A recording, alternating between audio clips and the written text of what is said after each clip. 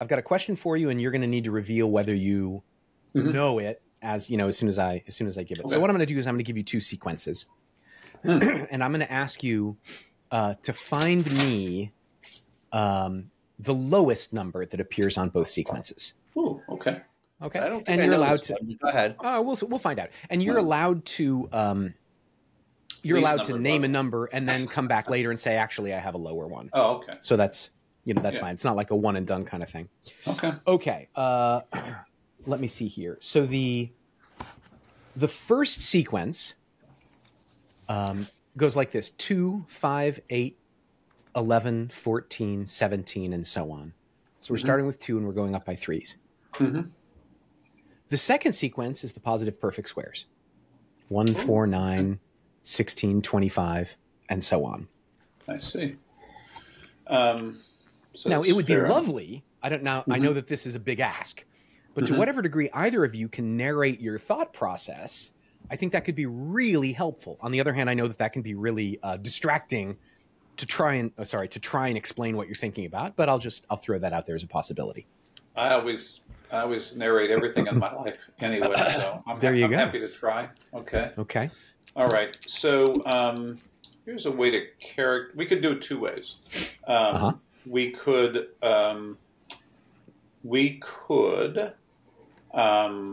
express the first sequence as 3k, where k is some integer, plus 2. I agree that all the numbers on the first list could be expressed as 3k plus 2 for any integer k. For any integer k. Any non-negative integer k. Yeah. Sure. And then we can ask what's the least perfect square that is 2 more than a multiple of 3.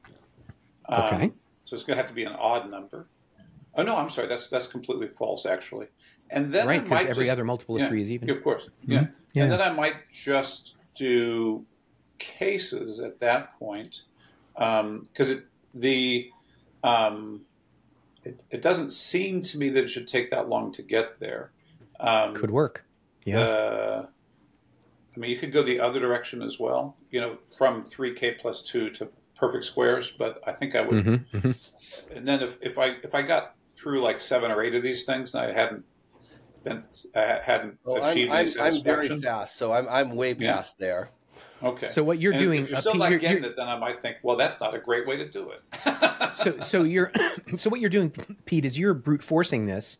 I assumed, and I'm a little confused right now because I'm thinking of this as the first set of numbers is 2 mod 3. That's what the set of numbers is the set of numbers that are 2 mod 3. Okay. Which, by the way, for those following along at home, in other words, it's a different way of saying what Michael has said. These are all the numbers that are 2 more than a multiple of 3. And so I was looking at the perfect squares and assuming there will be some pattern, and there is, but unfortunately the pattern is 110110, which doesn't, as far as I can tell, have any 2s in it. Which is why I'm sort of surprised here and perplexed, because I'm like, what's going to change? Like, how am I why is this ever going to not be true? Let's review some of the things you've said. First of all, you said every third perfect square is 0 more than a multiple of 3. In other words, is a multiple of 3, which makes sense because every third perfect square is 3 squared, 6 squared, 9 squared, whatever. Yeah. And what you're saying is that all the perfect squares that aren't that are exactly 1 more than a multiple of 3. Yeah. Right. And which seems implausible. Because it makes sense, because if you take 1 and square it, 1 mod 3, you get 1. And if you take 2 and square it, you get 4, which is also 1 mod 3. And so since all the numbers are either 0 mod 3, 1 mod 3, or 2 mod 3, I'm perplexed how I'm ever going to get a 2 out of this. Well, hang on a second. Why does the fact that 1 squared and 2 squared are both 1 mod 3 lead you to believe that all the other ones will also be 1 mod 3, other than the fact that you've established a pattern? Because, for instance, 4 is the same as 1 mod 3, and 5 is the same as 2 mod 3. And and therefore, when you square them, although you are squaring 4 and 5 respectively, you're really just squaring 1 mod 3 and 2 mod 3 respectively. I'm getting convinced the answer is it doesn't exist. Yeah. Because I've gone. I mean, it's like there's a clear pattern. So it like. I mean, I'm pretty quick at math, so I'm in the mid 30s, and the pattern is holding perfectly, and I'm kind of perplexed as to why it's ever going to break. Meaning, well, all right, let's do this. I'll tell you what. May I make a geometric argument that it's not going to break? Sure. I'd love that, because I was just about to suggest, could we focus on demonstrating or even proving that there is no such number? Yeah, go ahead, Michael. I think I kind of have. Is there a way that I can is there like a whiteboard here? Right on the screen? Oh my gosh, that would require us to have some idea of what the hell we're doing around here. You know what? I don't share gives me screen. Oh no, that's giving me my whole screen, isn't it? Hey, that's fine. Oh, share gives me a presentation option. Let's just click it and see what happens. All right, that sounds like fun.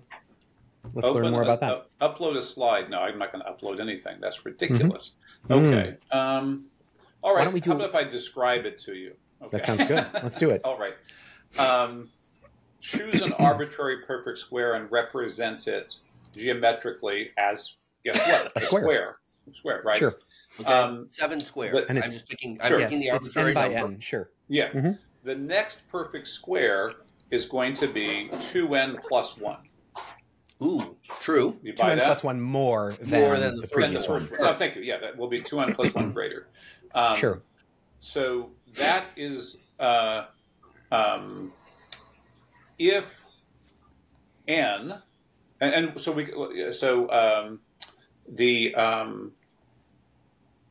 and we can actually set up a.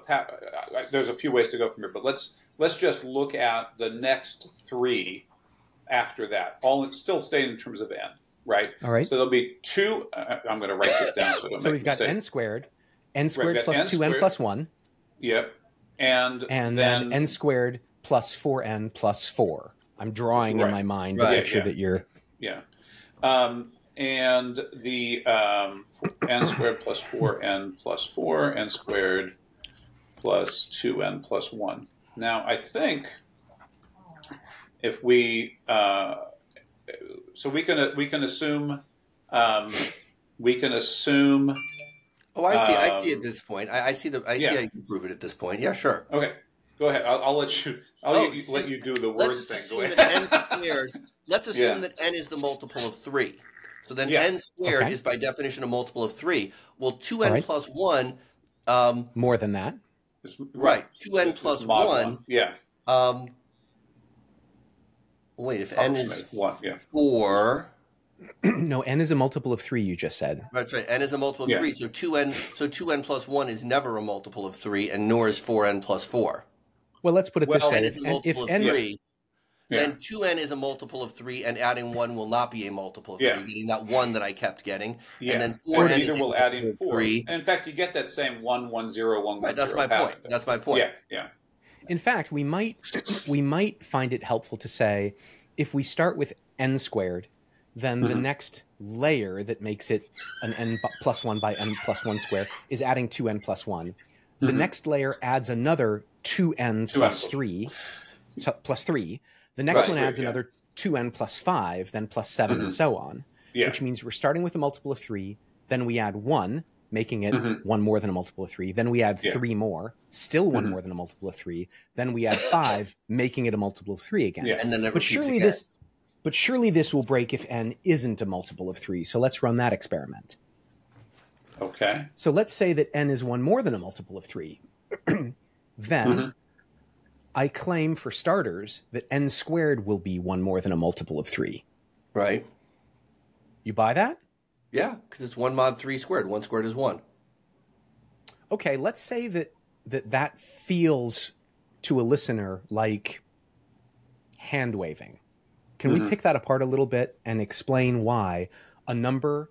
Well, allow me to explain why a number that's 1 more than a multiple of 3, when squared, will yield a number that's also 1 more than a multiple of 3. My reasoning is, whatever the number is that is 1 more than a multiple of 3, let's just call p the multiple of 3 that it's 1 more than.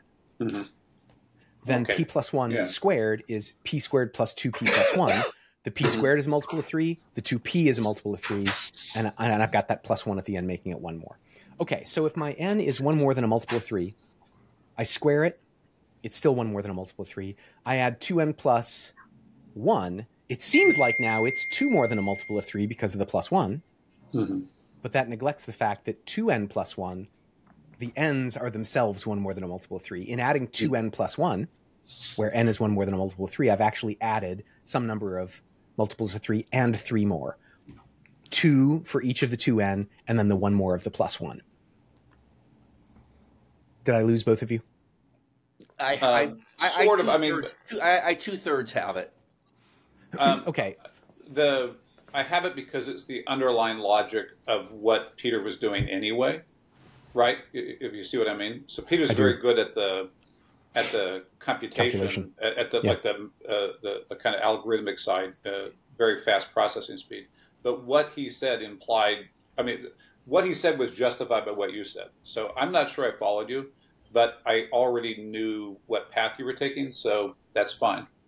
Yeah, all right, so you're both leaning into your individual strengths. I'm going to try and explain this in a way that doesn't require those strengths, so that anyone who's following... I mean, you know, just right? No, I'm laughing because that's obviously a good idea. Yeah. Yeah. Yeah, and the fact if my explanation requires you guys to be you guys in order to understand it, then it's probably not a very good explanation in the first place.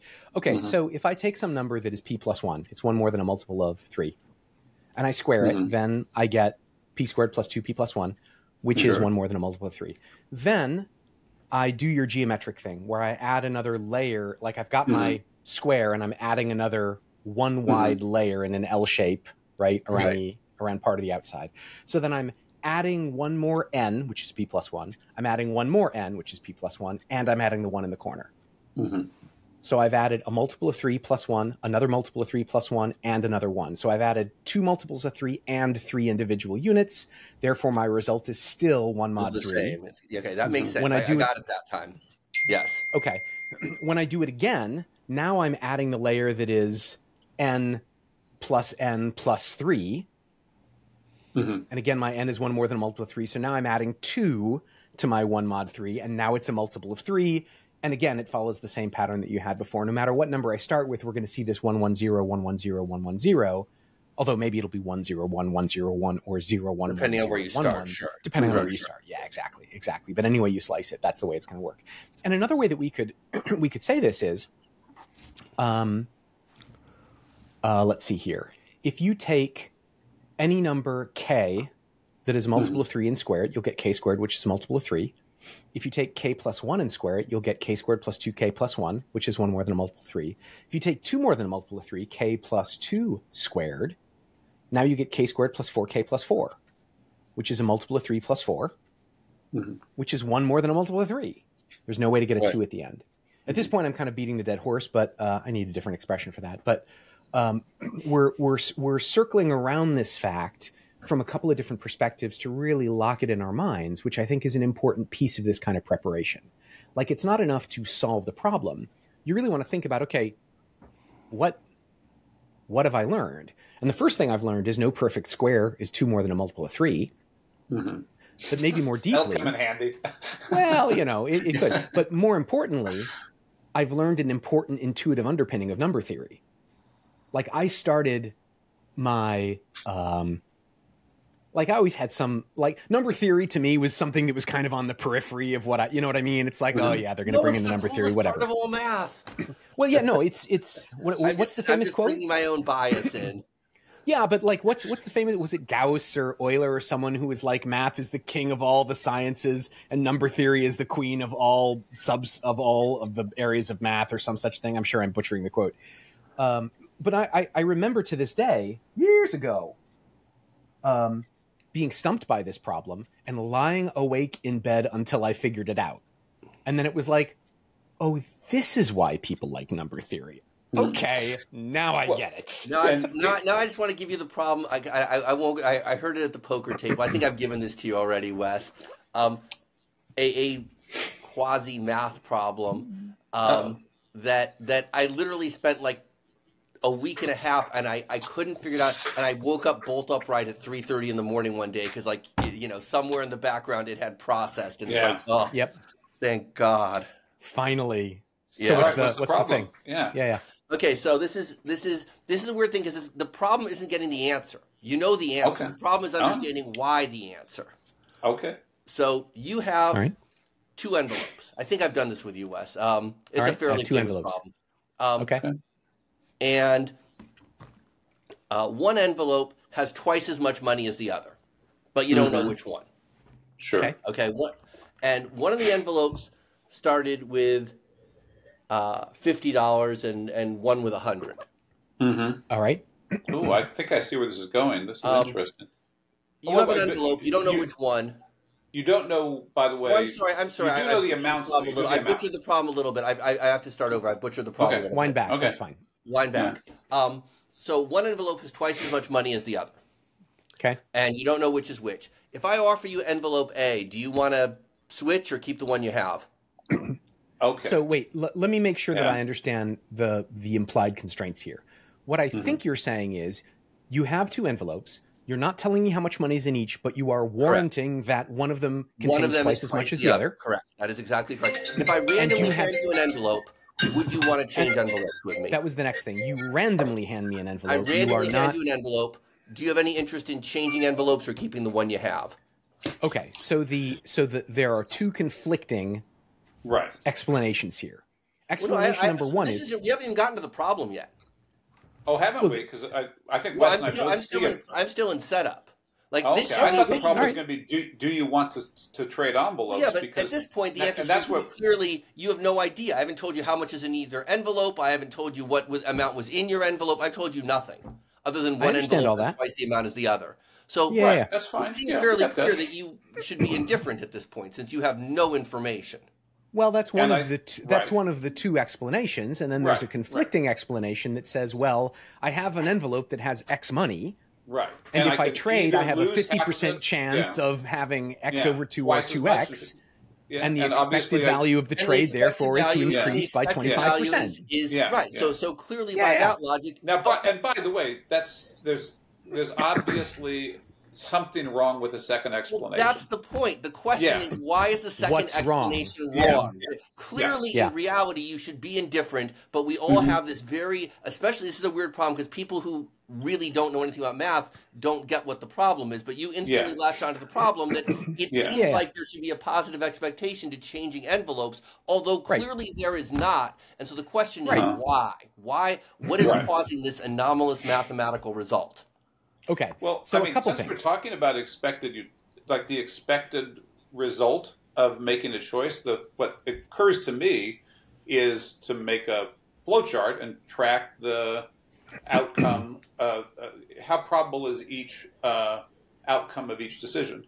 And I'm confident that if we do that correctly, we're going to be indifferent. Correct. Sure. And if we do that correctly, the basic way, the basic way of doing it is saying I have a 50% chance of gaining X and a 50% chance of losing 0.5X indicates that you should not be indifferent. Okay, so let me take this. So a couple things. Go ahead. A couple things. First of all, I want to frame this question not just as a puzzle, but as a very helpful example of how throwing math at a problem can go wrong. And I see this all the time in combinatorics, especially probability in combinatorics, where you're using the mechanics of math mostly right, but mostly right is only enough to get you in trouble. So what I'm going to do is I'm going to repeat the clearly flawed explanation. Then I'm going to give you a second flawed explanation that helps to shed light on why the first one is flawed. Now, do you know this question previously, Wes? Right out of college, I was recruited by an investment bank to be one of their tech people. Like they had tried to teach the bankers tech, and that failed. So then they hired a bunch of us nerds and tried to teach us banking in the hopes that they could make a bunch of money off us, which was a pretty successful program. And I learned a lot. And I remember we had like a finance boot camp. And if this problem wasn't in it, there was one that was substantially the same. Okay, but I think this was the one. And it's a fairly famous problem in math. It's a fairly famous thing. The guy who was heading the class was only 3 years ahead of me in school, 3 or 4 years ahead of me in school. I still remember his alligator skin shoes. And he offered to take whoever could explain this, he'd take him up on a helicopter ride. And we just peppered him with questions, you know, until he finally just relented and said, all right, here's the explanation, as I recall. But yeah, but I didn't know then what I know now about analyzing. Here's the explanation. Wow. I've not seen the problem before, and there's the explanation. It couldn't be You have simpler. or you have not? I have not. But I just can't really. You're a little blurry, so I actually can't see whatever it is you put up there. Well, why don't you let Wes talk, and then I will describe the world's simplest flowchart. Okay. Okay, that sounds good. So here's my beginning of an explanation. I'm going to start by just winding through what we are confident is wrong. So I have an envelope. It has X dollars in it. If I trade, then with equal probability, I will be trading for X over 2 or 2X. That means the expected value of my new envelope is the average of those two, 2X plus X over 2, which is 1.25X, 5X over 4.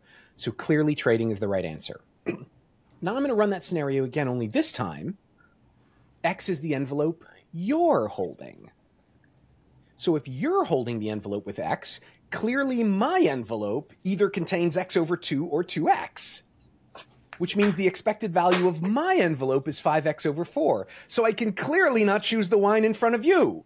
Sorry, Princess Bride reference. Yeah, we got it. Yeah. But the point is, right, like I can do it either way to make it seem like I should or shouldn't trade. And that's my first clue that something screwy is going on here. Well, yeah, I mean, yes, it is clearly not right because when I didn't tell you the amounts of money or anything, you're obviously indifferent and doing this little piece of math, as you say, using a tool that seems very reasonable and in fact is very reasonable in many situations. Using it in this particular situation, it's not the right tool. Okay, so now, Michael, why don't you take us through the flow chart? Okay, the problem with what you've done, by the way, Wes, which is, and my problem is that you're not doing what I want you to do, not that you've done the wrong thing, right? So, I mean, now that we're talking about it, I remember another piece that needs to be brought in the conversation that none of us have brought up yet. But go on. What you've done is, I mean, because what you wanted to do is motivate the idea that the second form of reasoning was the flawed form of reasoning, right? Right. And I'm trying to remember.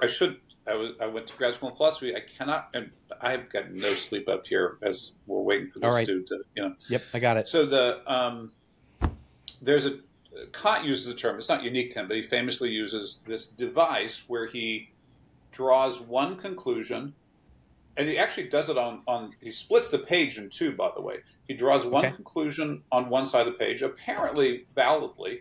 And then he draws the opposite conclusion on the other side of the page, apparently validly. And then he resolves the apparent contradiction at the bottom, right? And so that's what I'm waiting for, because the apparent contradiction is going to have to show not that the second method of reasoning is false, which you've done perfectly, but why it's, I mean, it's a kind of weird, but like we can. What's wrong with it? It does, right. It doesn't actually get in. It demonstrates that the argument must be invalid because the conclusion is false, right? It moves, because it moves from true premises to a false conclusion, it must be invalid, right?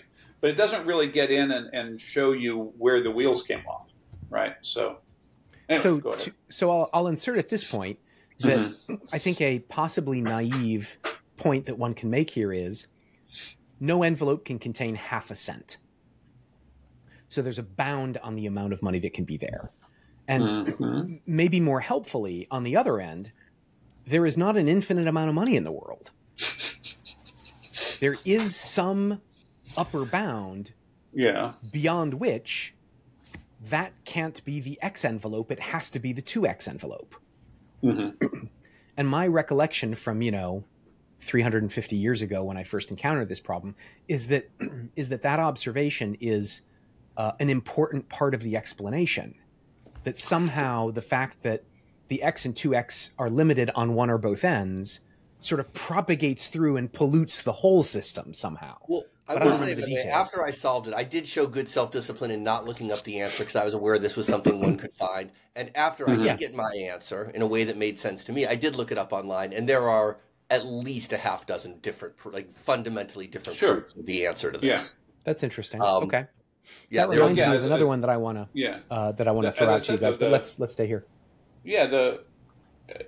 And I mean, it's interesting because the problem that Wes posed we played around with different methods of solving that problem: algebraic, number theoretic, geometric, and those all seem legitimate to me. And in a certain way, you know, they all seem like sort of the same underlying reasoning, right? More or less, yeah.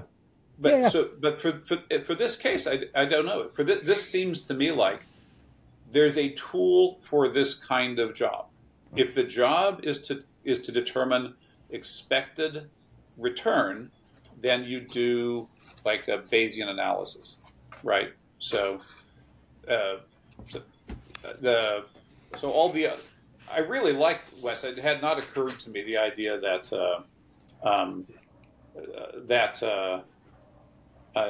the problem is kind of symmetrical in the way you described. Yeah, I'm right? privileging I really my like envelope by calling it X. Thanks. Yeah. But part of the reason it wouldn't occur to me is because I'm like, oh, I know how to do these. Here's a flowchart, you know? Yeah, so what's on your flowchart? Yeah, I'm interested about the flowchart. Okay. Well, because that's not how I did it. The two values you could have are X and 2X. That makes sense? Okay. My envelope contains X, or my envelope contains 2X. Yeah, okay. I mean, you could set up the flowchart in different ways. The way I chose to do it is to say, I'm ignorant, right, I'm ignorant of which envelope I have, right? So this is quick and dirty. I could maybe make it a little prettier, but so if we just draw two rays, I don't know what the correct term is, from X to show the two equally likely outcomes, right? If we change envelopes, we'll now have 2X. If we don't change envelopes, we'll now have X, right? Each of those, there's a 50% probability. If we have 2X and we change envelopes, we have X. We don't change envelopes, we have 2X, 50% probability, right? And so we could cast the two outcomes. We can cast we notice a couple of things. First of all, if we're tossing a coin to determine where we're going to end up, it doesn't matter whether we have the X or the 2X in the first place, which is what you'd expect because, of course, you have an equal probability of getting each envelope if you're just tossing a coin. Hang on a second. Let me read this. Yeah. Let me read this back to you in a different way to make sure that I'm tracking here. Please, yeah. So you're saying I could have the X or the 2X, 50% chance of either. If I have the X, actually, let me put it this way. Before I switch, 50% chance of X or 2X, therefore my expected value is 1.5X. Whereas if I have the X in trade, I'll get 2X. If I have the 2X in trade, I'll have X, which means if I trade, what I'll have is a 50% chance of X or 2X, which is the same as what I started with. Yeah. You're getting much closer to the way I thought about it, yes. Okay, so in other words, our real mistake is introducing this X over 2 idea, which is a form of privileging one of the two envelopes. I'll let you guys talk for a while. Keep going. Yeah, this is all good. No, I feel like we've solved it. I feel it's solved. But what's your addition, Pete? Is that the reason why the 2X and the expected value analysis is wrong is because you're assuming there's this thing called X that is constant throughout the problem, and there isn't.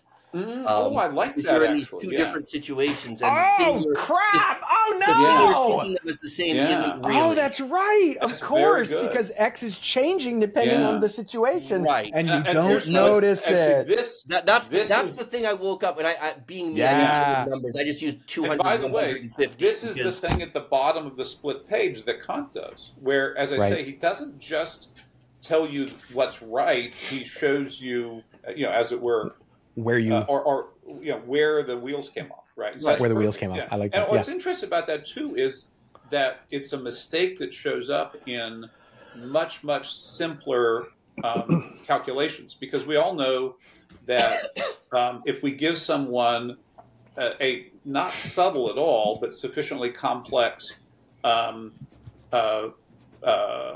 problem about percent changes, where there are a few of these things changing over the course of the problem, people keep thinking, that 10% is 10% is 10%, right? I think it's an analogous mistake. So anyway, that's very good, Pete. Well, I just That's why you should go play poker, because you can get interesting problems like that. I like it. So I read something. I'll throw this out here. This is going to seem only barely relevant, but Michael, you got that so much faster than I did. I'm really impressed. I spent forever. Like this problem vexed me because I got I'm such a numbers guy, and it just it really frustrated me for a long time. So you did way better with this than I did. Part of the explanation for that is, and there's no false modesty, right now my processing speed it's just garbage. My first night here, I got 90 minutes sleep, and it's just it's right. And so I have to do something else, which is an advantage in this case. I think I told this. No, Wes, you may remember this. Before I was working with Wes, after I worked with Wes, and then before I worked with Wes again, Wes had a meeting for any interested members of BATS that was called something like "Using Puzzle Solving to Teach" or something. Yeah, or basically it was like, what can you do with the tools that we use for competitive math in other kind of teaching contexts? And so we're sitting around this table, and everyone at the table has at least as much math as I have, because I had the 2 years. These are guys who, like, they may not have graduate degrees in math or whatever, but when it comes to basic high school level math and slightly beyond, and not even that. For the most part, the people there were the STEM guys, and so I had in college I went through what's called sophomore math at the time at Cal, which is like LADE, right? And it's just what you have to take if you're going to be like any kind of science major, but not a math major, right? So, and lots of people in the room had more than me, and it was kind of their bread and butter as well. So, and like you, Pete, I want to be right first, right? So so Wes asked this question, am I that transparent? Well, game recognizes game. So Wes asked this question, and it is, Michael and Pete, you're going to flip a coin, and the first person to get heads is the winner. Michael, if you're flipping first, what are the odds that you're going to win?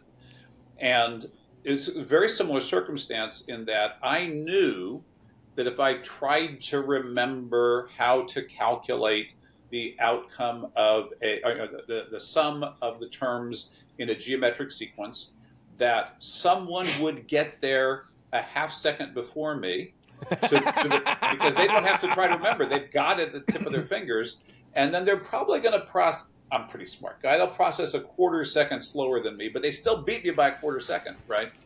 So I just had to think of a way that didn't require any computation and didn't require to remember anything. And then Wes will not remember because he's too kind to remember it. I thought of it, and then I just made like a kind of obvious gesture, like, "Well, I'm clearly done," like this, so that everybody knew that I had finished it first. And did you have it right?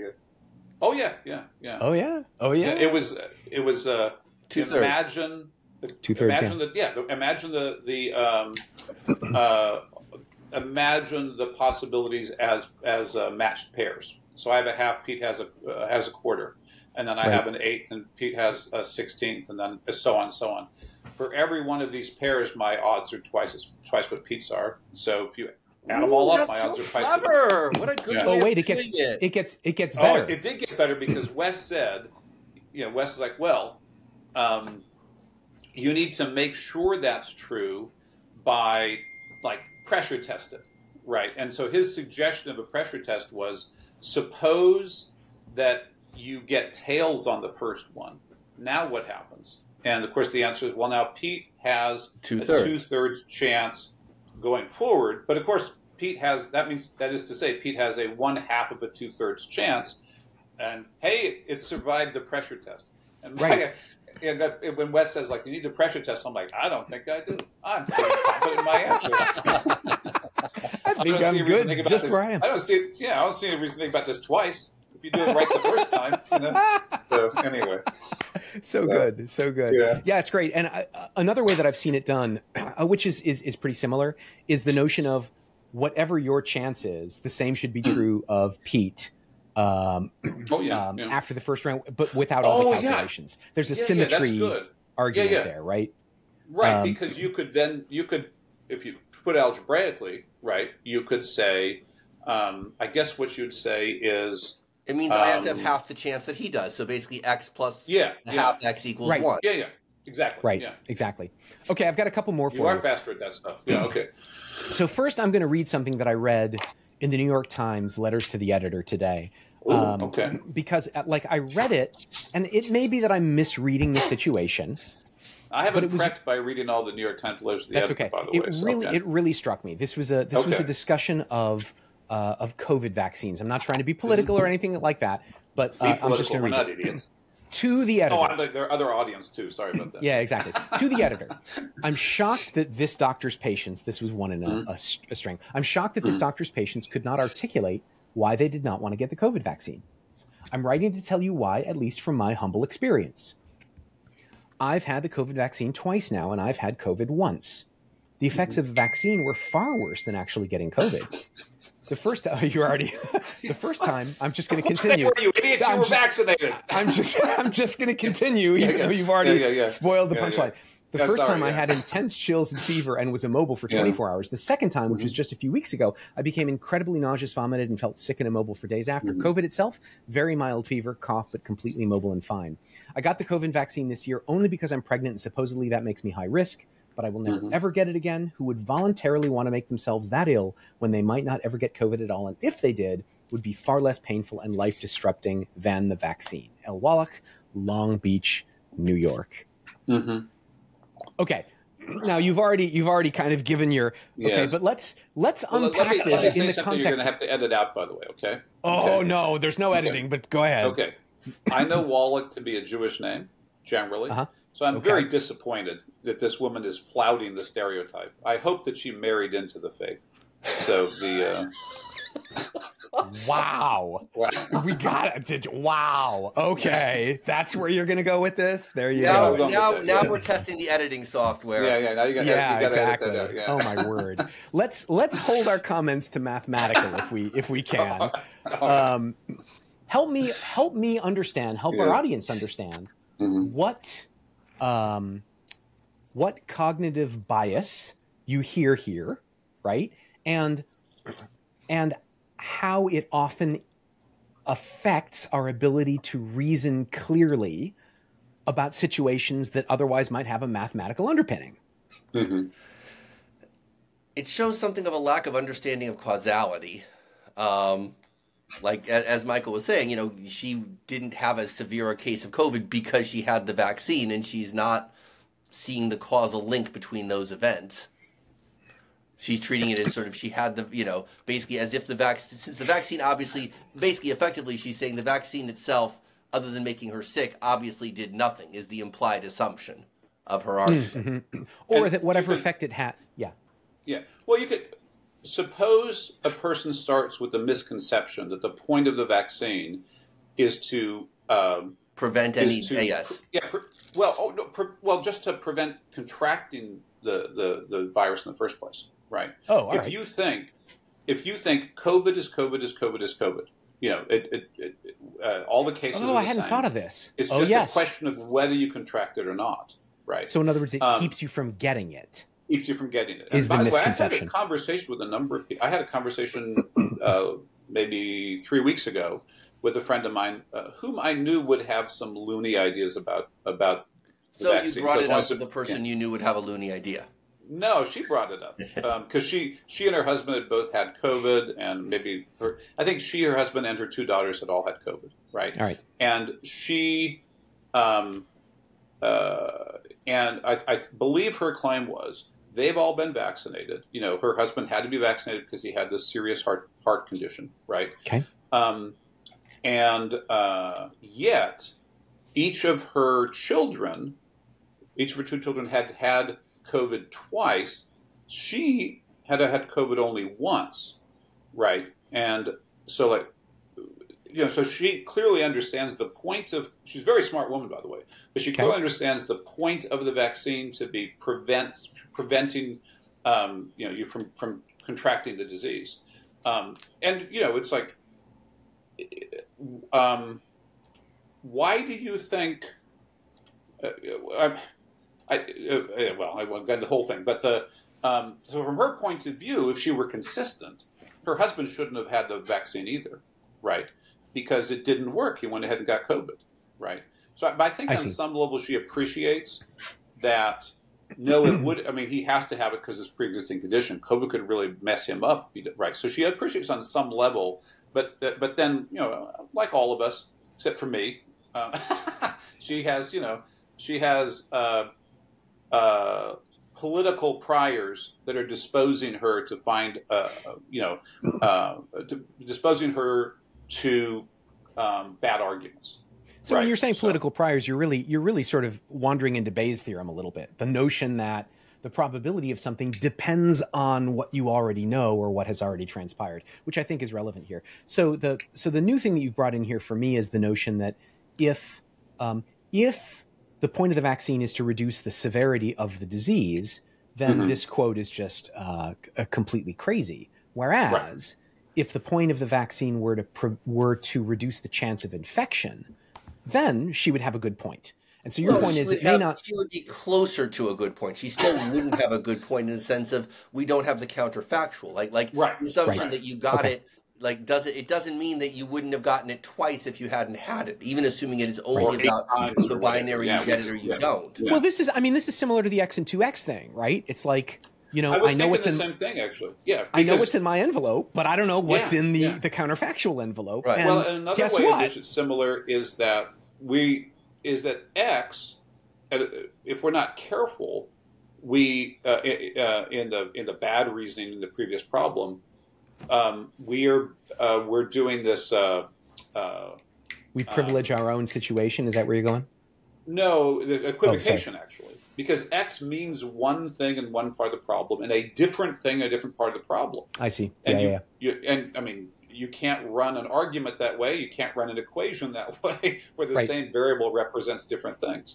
Right. So and here there's a analogous circumstance here, which is that dose of COVID means different things in different parts of this problem, right? The part where, suppose I hadn't got the vaccine, right?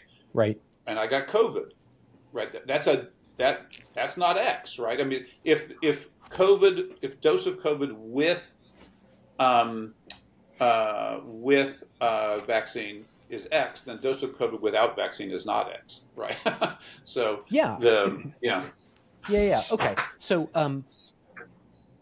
I'm glad that we see some stuff. No, it's okay. I'm glad that we got some parallelism between these two problems, because the one is just a math problem. The other one is like, I mean, I don't want to be overly dramatic here, but like lives are at stake in these judgments. Yeah. I mean, it matters. So in some sense, like we're learning ways in which brains behave badly in certain situations. It's not, I'm smart and therefore I'm immune to this and you're dumb and therefore you fall into it. It's no, we all have brains and we all fall into these biases. The question is not whether we're immune to the bias. The question is whether we have enough experience to recognize it when it's happening so that we can take the appropriate actions to keep it from influencing our decisions badly.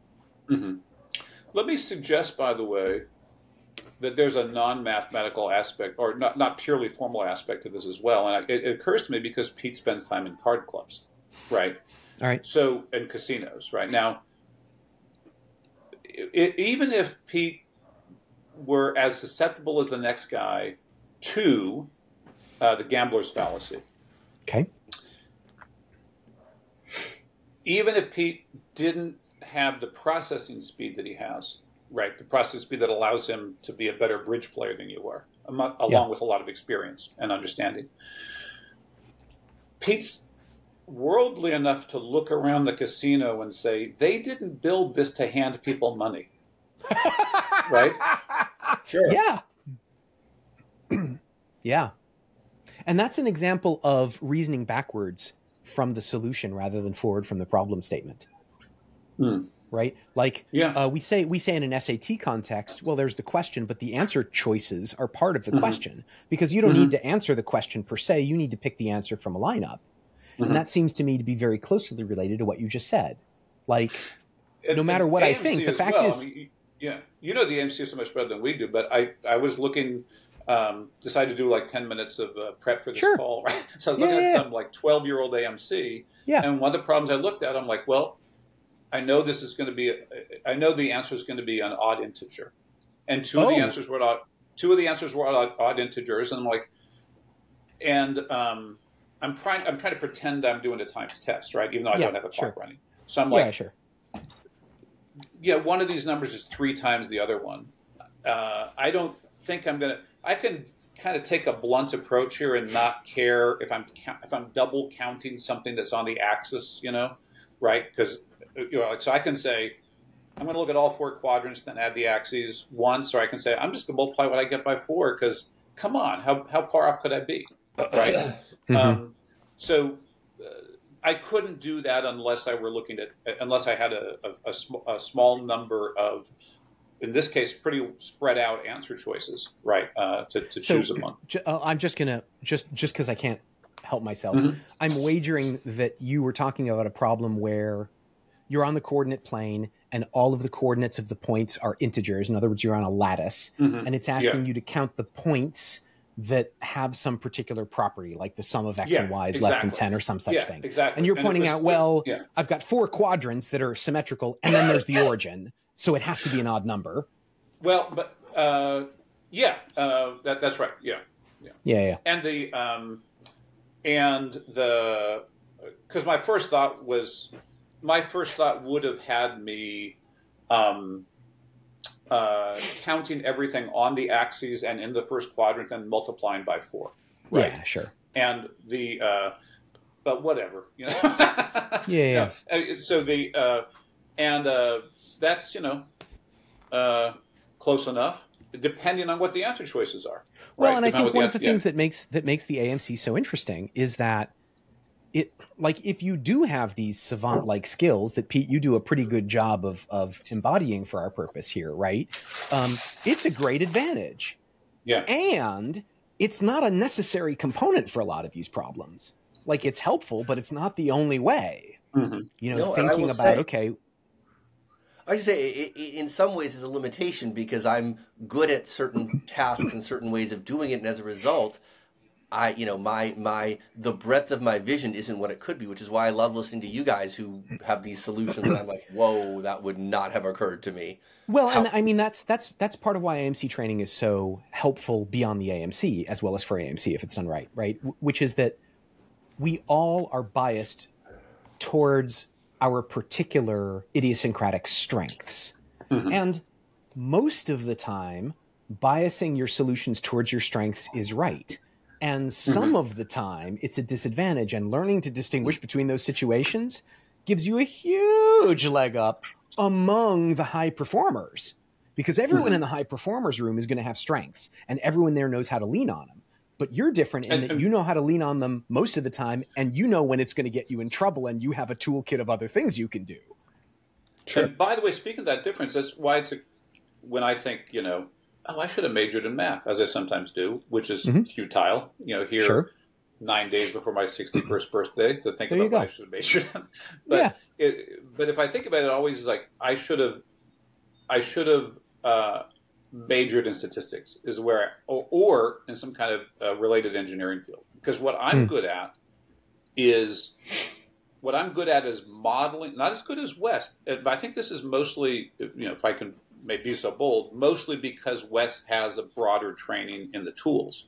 But what I'm really good at is finding an appropriate formal model for an apparently informal situation, right? That's a good point. Yeah. So I'm good at what Pete's great at, but I'm not great at what Pete's great at. So yep. Yeah, and I think that what you've just named as strengths are not things that most people would even consider to be on the list of potential strengths. And yet, it's still legit. I think that's really interesting.